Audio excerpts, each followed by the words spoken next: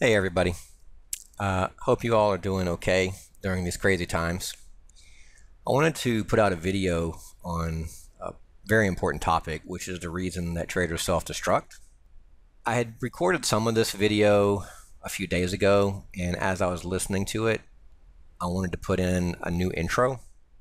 First, this is my website. It's nobsdaytrading.com. I put this on here just because sometimes people aren't sure what my actual site is, and there's a few sites out there that are no BS stuff, but they're not related to me, so sometimes people get confused. So this is my actual website. If you ever have any questions, definitely contact me through here on the contact page. It's over there on the right side. Just go to that link. And I also have a newsletter that you can subscribe to if you want. I never spam. I don't send stuff out every week or even every month. But if something changes in the market that I think is very important, I'll try to send out an email sort of giving my thoughts on current conditions. And it's also how I announce any upcoming classes or upcoming live presentations that I might be giving.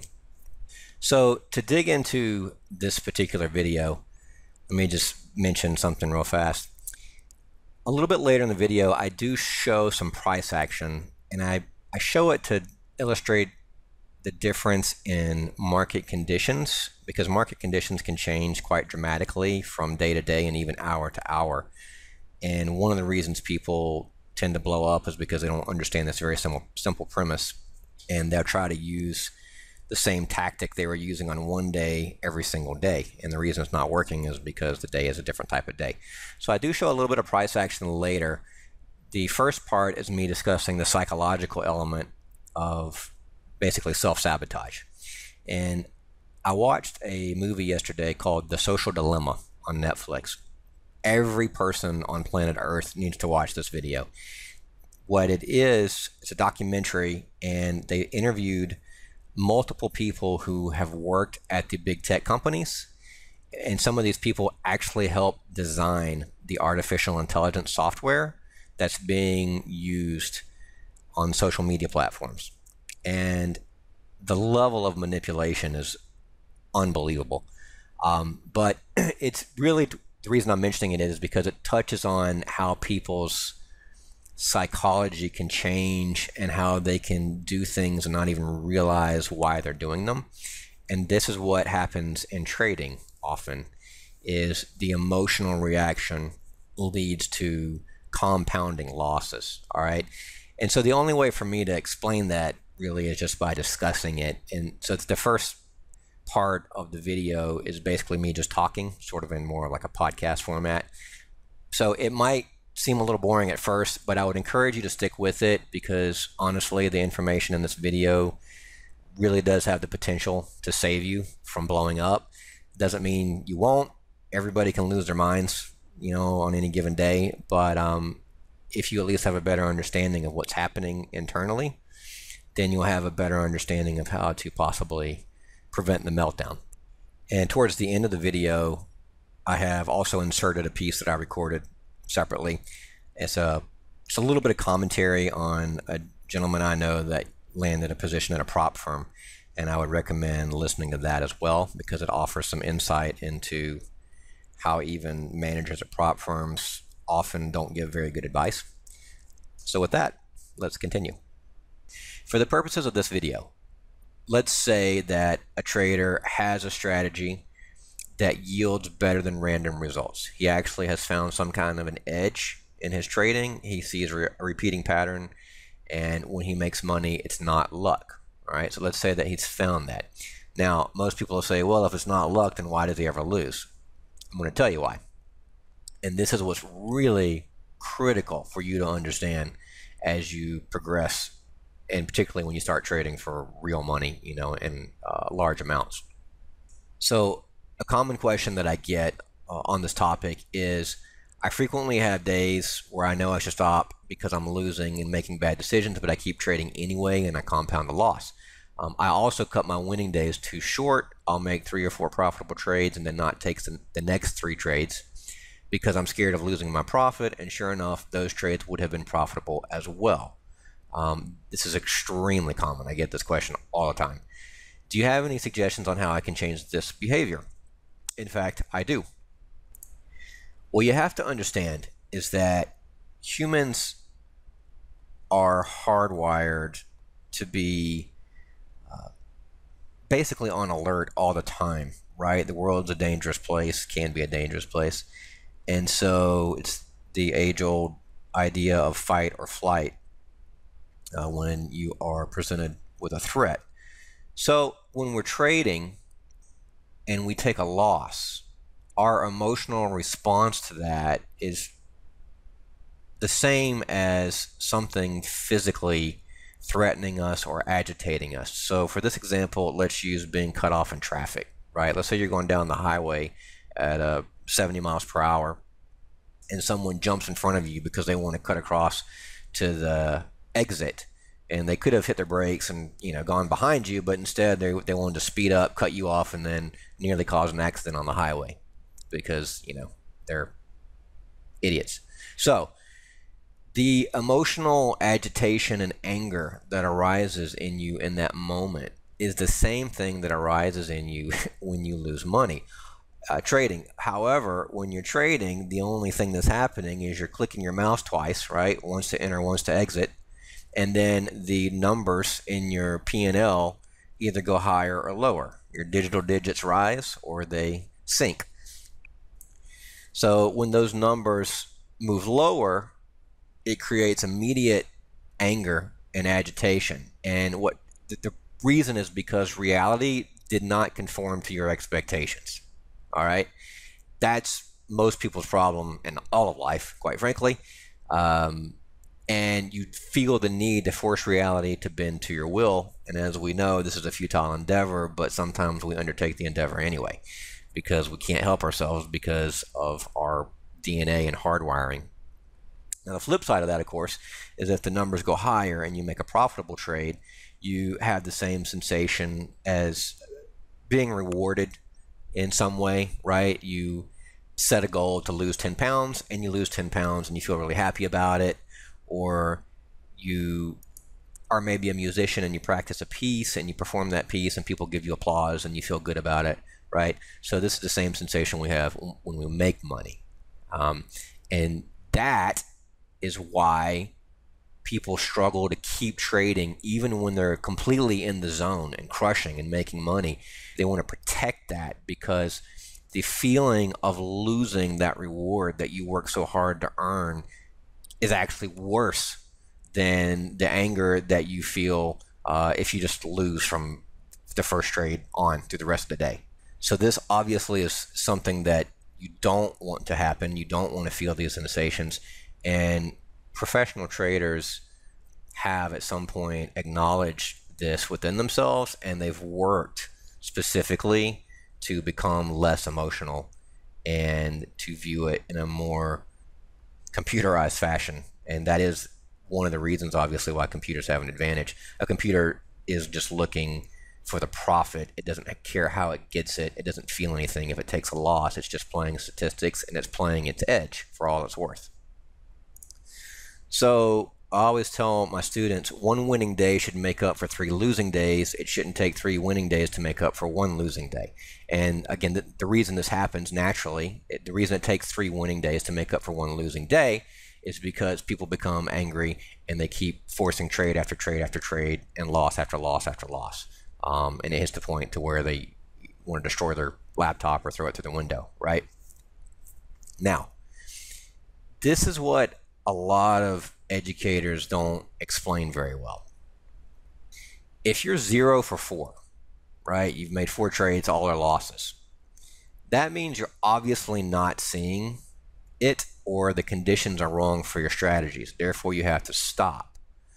If you are 4 for 4, 4 trades, 4 wins, you are obviously in the zone and conditions are good for your strategies. Therefore, you should keep trading and press that advantage. New traders suffer from this idea that they should be able to make money every day. There's a magical type of strategy that always makes the money. They might have to wait for it or whatever, but pretty much every day or every week it should be able to work. And nothing could be farther from the truth. It's possible to develop a strategy that absolutely gives you an edge and gives you a profitable result over time, but that strategy might only work on days when the market is trending. Or maybe a person is very good at identifying range days early, and he can play the edges of the range back and forth. Or perhaps a person is very good at spotting reversal points, and he's not so good about getting on board a trend, but he can figure out when that trend's probably finished and then take a trade going the other way for a reversal, right? So the concept, of course, is the same. You're trying to buy low, sell high, and just anticipate the next wave of market orders. But the conditions vary dramatically depending upon liquidity and volatility. So I want to take just a couple minutes, and I'm going to show you the difference in price action in the stock futures indexes on 2 days that were back to back. So to illustrate how different conditions require a different approach, I'm going to put 2 days back to back, September 1st and September 2nd of this year, 2020. And I'm going to just show you why a person might go on a run on one day and be firing on all cylinders, right? Make 3, 4, 5 winning trades in a row. And then why on a different day, that strategy isn't working, and that's what can lead to a blow up. So I'm going to start with September 2nd to use an obvious example, all right? What happened on this day is in the afternoon, you can see the time, it's about 3:02 p.m. The stock index futures and the indexes obviously began making a run higher. So on the left is the ES, and then this one is the NASDAQ, the NQ. Just to run through this real quick, what would happen is the ES would make a new high, pull back in a little bit, make new highs, pull back in a little bit, make new highs, and it just became really a runaway train to the high side, and turned into, you know, a short squeeze basically, and the shorts were all puking to exit their trades and then reversing and going long, and that's what creates a domino effect as you have a market moving higher. So for example, like if you look at the price, the high here was 35.69, and it goes through a little bit to 50, pulls in a little bit there back to 68, right, 67, goes higher again up to 72, pulls back in, whew, up to 74.50, right, 75.50, pulls in just a little bit. I mean, these pullbacks are really small. It's only pulling back, you know, 1 or 2 points each time. 75, 77, pull back again. See, pull back a little bit here, about 2, 3 points.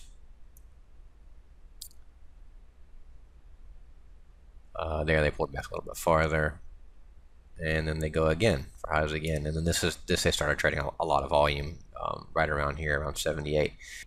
And just to show you, continue, they go on through, new highs again, new highs again, new highs again,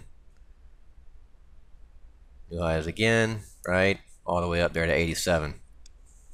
So a trader might be very skilled at identifying that type of a movement as it's happening, right? And he can sense it, let's say, and he can see that really there's only 2 ways to be: either flat, in other words, not in a trade, or long. There's just no reason at all to go short and step in front of that kind of a move. And so a guy might be able to play that really well. So maybe he has a really great day because of that, and he's using a strategy that just plays for the high breakout, and then he covers, plays the high breakout, covers, buys on the pullback. And maybe he does that multiple times, or maybe he's really good at just holding a trade and he's able to ride a trend for 10 or 15 points. But that's his thing, and that's when he can go on a really good run and maybe have 7, 8, 10 winning trades in a row even, you know, or maybe let's say 8 winning trades, 2 losses, something like that, when the conditions are conducive to his style. Now let's contrast that with the day prior, which is September 1st. All right, so 10:05 a.m. on September 1st, the ES is trading at 35.08 even, right? Now take note of the time, 10:05. What happened here is the ES is moving back and forth more in a little bit more of an erratic fashion. It's a little hard to read. Goes down to 650, goes down to 4, ends up stopping there at 3, 275, right? Bounces back up, heads back up towards 8 eventually here. After it went to 1, I forgot about that. So it heads back up to 8. So 10.05 to 10.22, it bounces around, goes a little bit lower, bounces up, goes lower back to 1, goes back to 8, right? Now it's heading the other direction. Heads the other direction, heads up to about 13 here, 13.50. Stalls out, pulls back to 8.9 again, right? Goes back up, comes back down, and so you have this back and forth in this area, and it's quite a bit more choppy, and then eventually it sells back down to 8, goes through 8 again, back down to 7, 6, and then back at 8. So the point of that is it was trading 8 at 10:05 a.m. and it's trading 8 at 11:11 a.m. right? So obviously no trend, no breakout plays, whatever.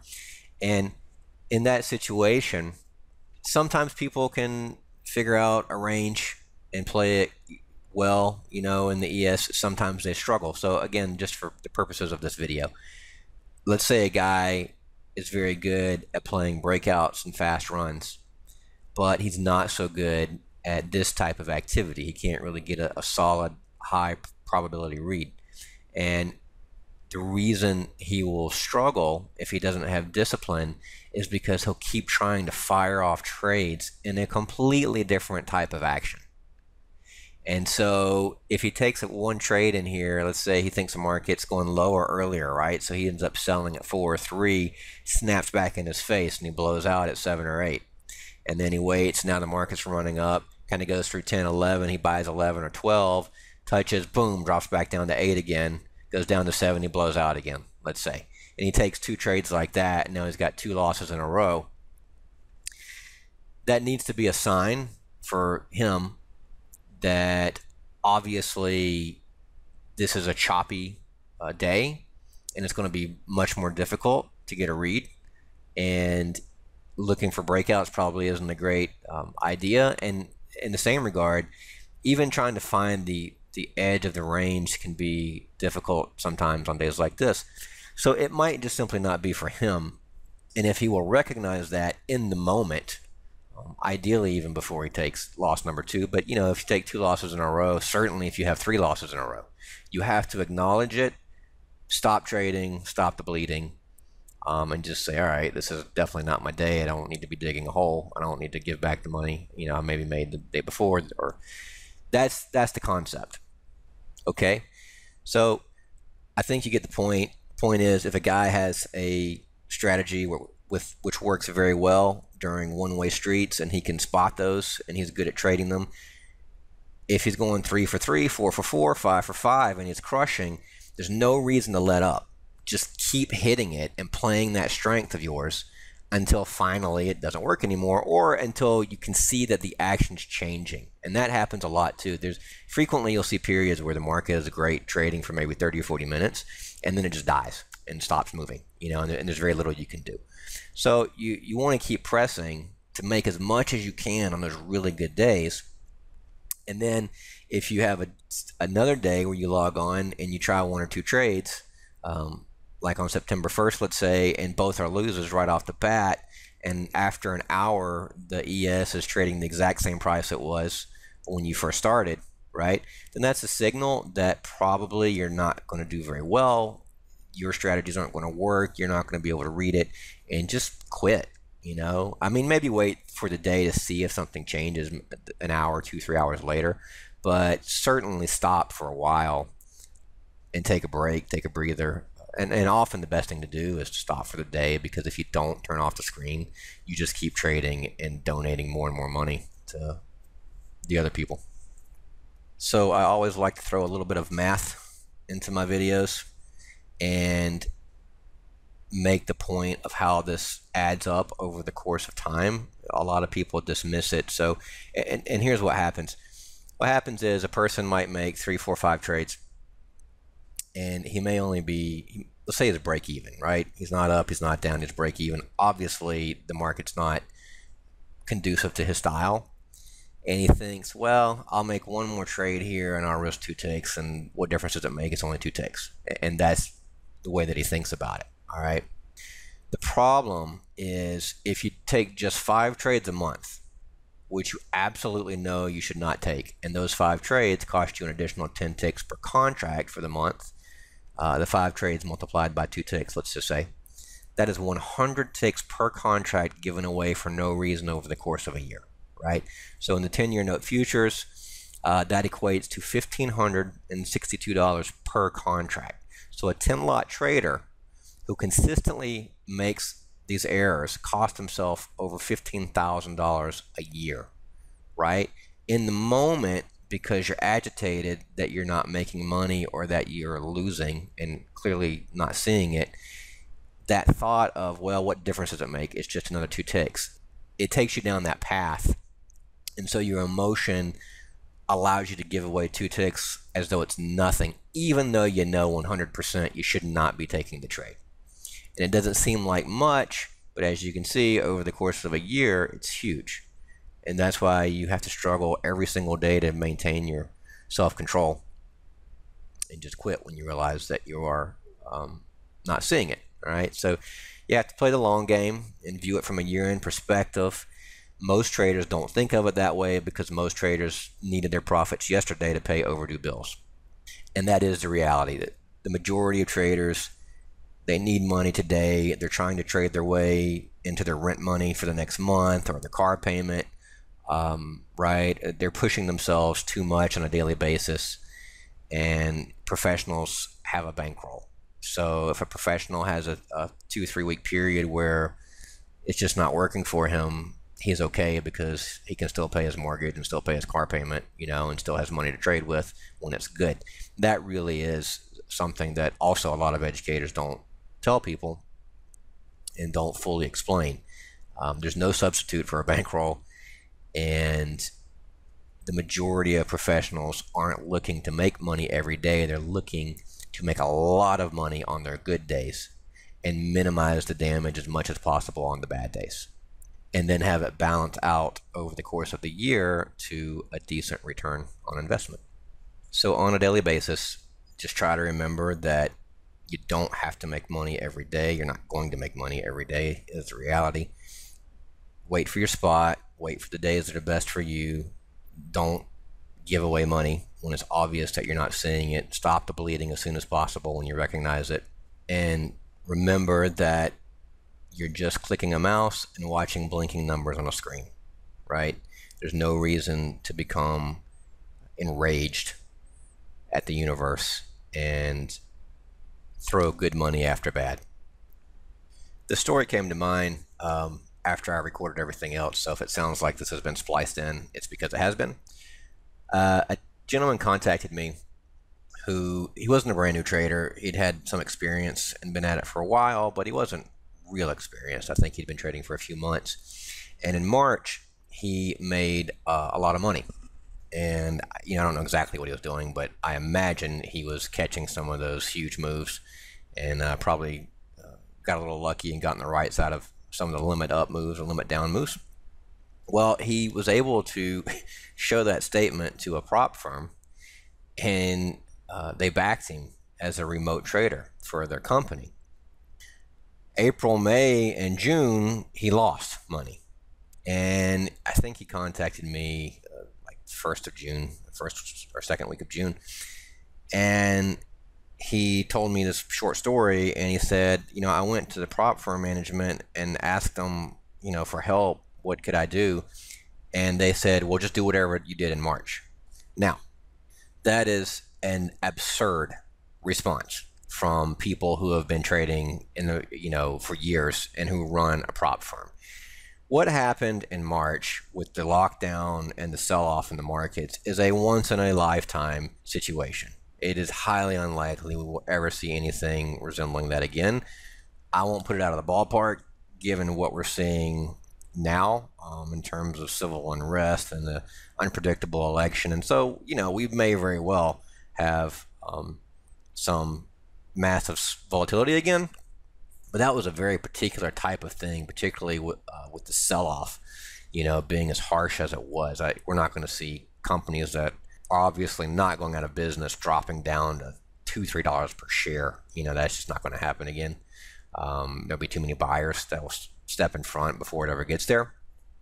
So the point of this is I had to explain this to the gentleman, and I, said, look, dude, March was exceptional. You're not going to see something like that.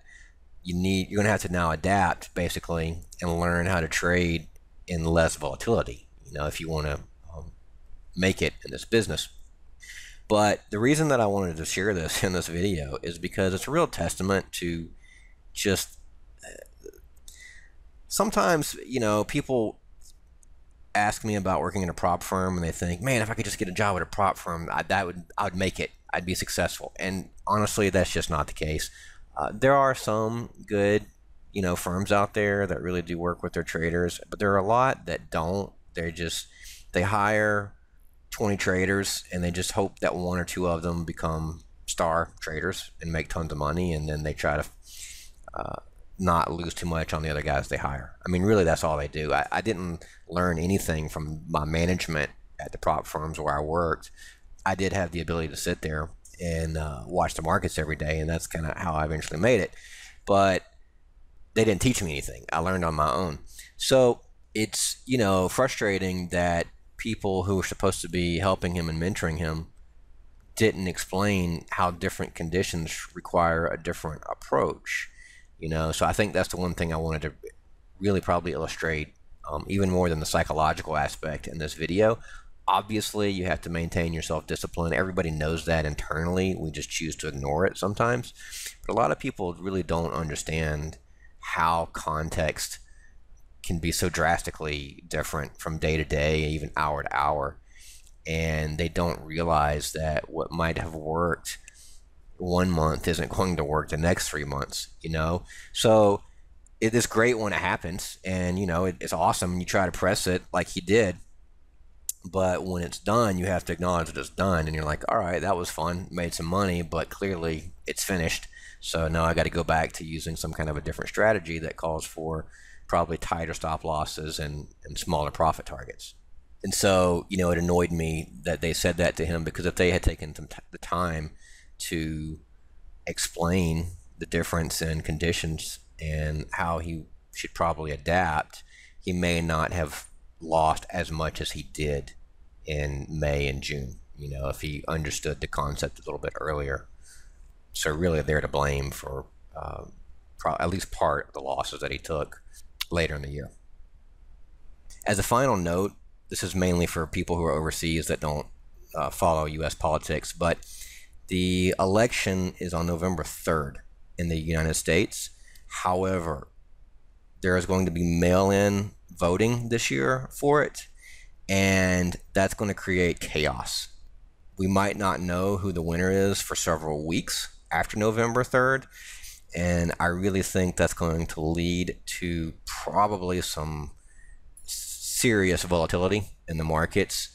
I think the liquidity will start to drop heading into that week, and possibly for several weeks afterwards. So we might see some fairly large moves. It's not going to be anything like March was, but it might be fairly large. And so just be on the ready for that and prepared for it. Probably don't want to be holding overnights during that time period unless you're prepared for multiple limit up or limit down days. Okay, so just a word to the wise. So I hope you guys found this video helpful, and thank you for watching.